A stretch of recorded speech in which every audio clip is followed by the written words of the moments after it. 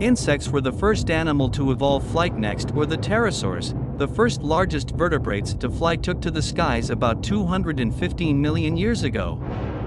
These creatures were neither birds nor bats. They belonged to a group of flying reptiles called pterosaurs. The smallest of these aerial predators was the size of a sparrow. The largest had a wingspan that rivaled that of an F-16 fighter jet. Many possessed heads larger than their bodies, making them, in essence, flying jaws of death.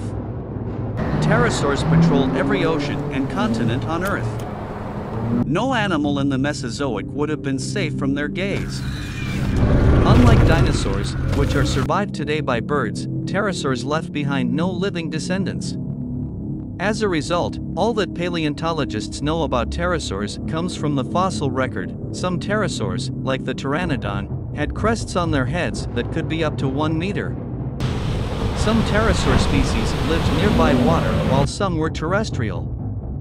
The terrestrial ones fed on carcasses, baby dinosaurs, lizards, eggs, insects and other animals. The marine pterosaurs ate fish, squid, crab and other shellfish. With an 11 to 12 m wingspan, Quetzalcoatlus is the largest flying organism ever known and is as tall as a giraffe when on the ground.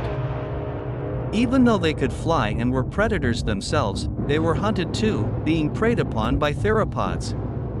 Along with dinosaurs and many other species, pterosaurs went extinct about 65 million years ago. If you want to see more of our content, make sure to like and subscribe to our channel.